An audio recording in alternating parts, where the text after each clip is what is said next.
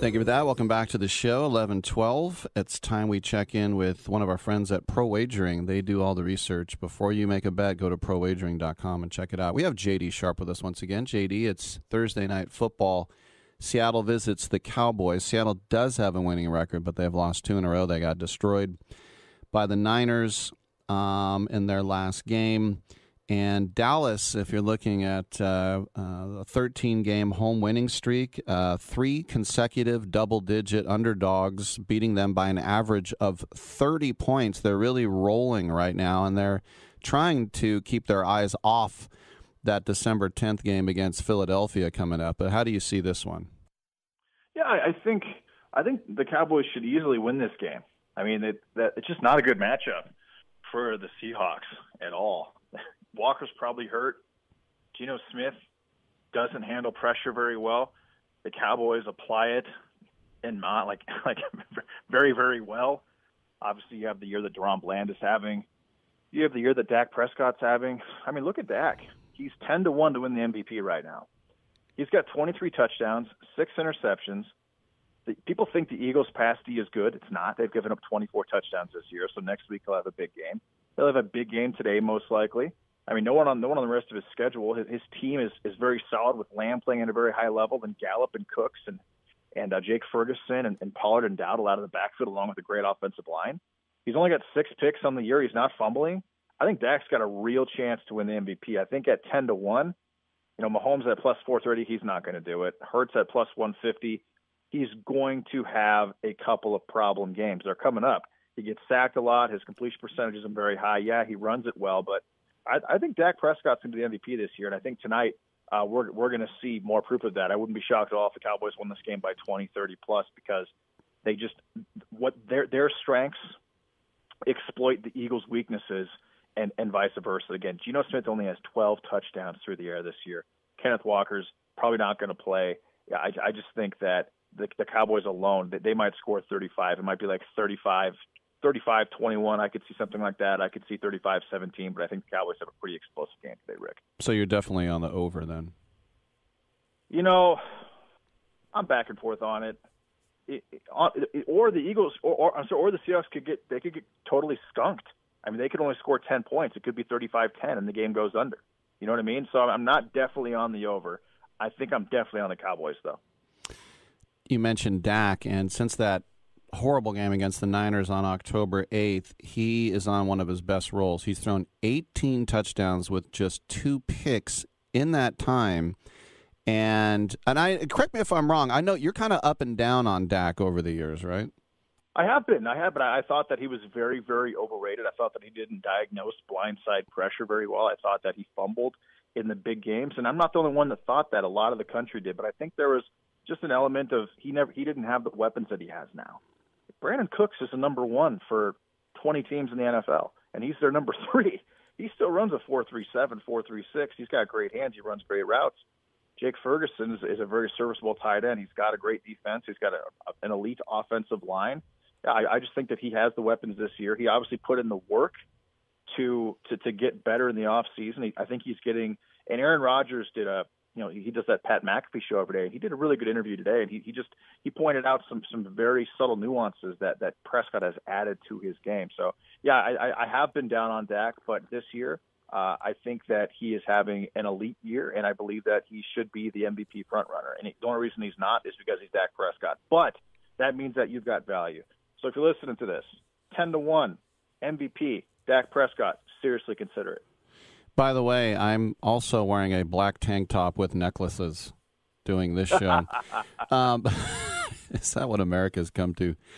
The kid, DeVito, and I mentioned in that loss to the Raiders that, he threw a touchdown, he threw a pick, but I thought he was very athletic. He was getting out of a lot. He was getting away from Crosby, and I could see why that, the Commanders offered him more money. The Patriots offered him, but he wanted to sign with his hometown team. They cut him but put him on the practice squad. So now with 2 straight wins, he's the talk of New York, and you got Daniel Jones out for the season making $40 million a year. Do you see this being a Brock Purdy type of situation where if he keeps playing like this, they'll let him have it, or they go back to camp and say, look, you're making $200K. we have to let Daniel Jones be the quarterback?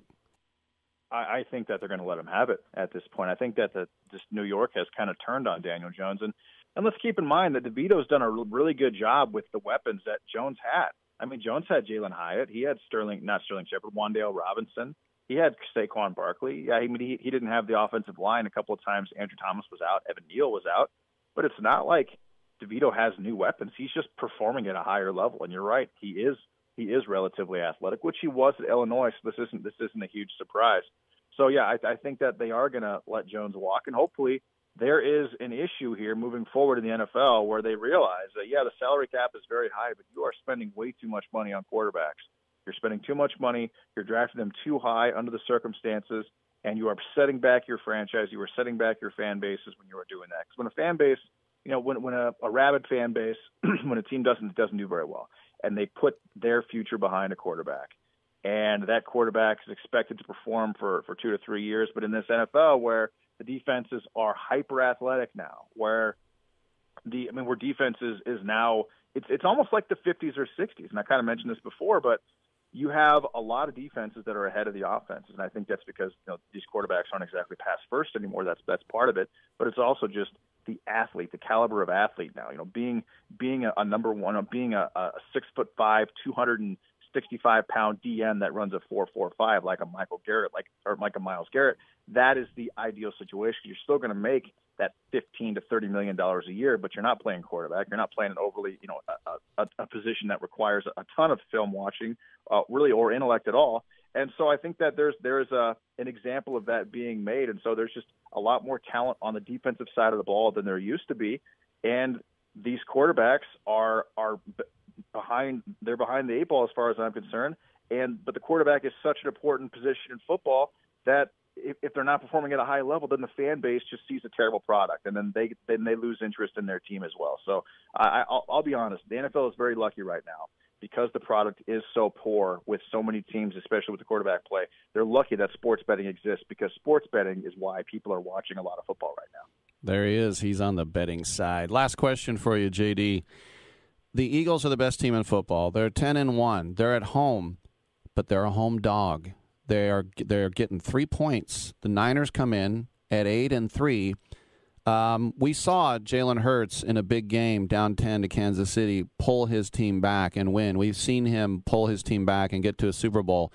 We haven't seen that from Brock Purdy yet, but the Niners have a great defense, and they have the leading rusher in McCaffrey and some great weapons to throw to. This is the game of the year so far. Are you surprised that the Niners are favored? I am not surprised in the slightest. The Niners are the superior team, in my opinion. The Eagles are very arrogant. Sirianni is becoming a bit of a hated coach through the league. Charvarius Ward is going to be a great matchup for A.J. Brown. He's one of the only corners who can match up with him size for size. I mean, Charvarius Ward is one of the most physical cornerbacks outside of probably Jarius Sneed in the entire NFL. Brandon Ayuk is going to give Darius Slay fits. Who is going to guard Deebo Samuel? Trent Williams, when he plays, the Niners score 30-plus points every single game. McCaffrey is going to get his. Yeah, you have Chase Young and Nick Bosa, both of those five-star Ohio State defensive ends, both top 5 picks are now on the Niners on both sides. You've still got Fred Warner. You've still got Eric Armstead inside. Yeah, Hufanga's hurt, but his replacement's okay too. I think the Niners are rightfully favored in this game, and there's a reason why. The second I saw that line, I think it was like Niners maybe +1 or something like that, I made them a 5-unit play, and I sent it out to my guys the second I saw that line. So, yeah, I've got the Niners money line as my biggest play of the year this year, Rick, for a reason. I remember Charvarius Ward had that pick 6 in the Super Bowl, and I thought, the Niners are going to win, and they didn't. There he is, J.D. Sharp. Always good stuff, man. Appreciate it. Pro Wagering. Hey, thanks a lot. All yeah, right. Absolutely.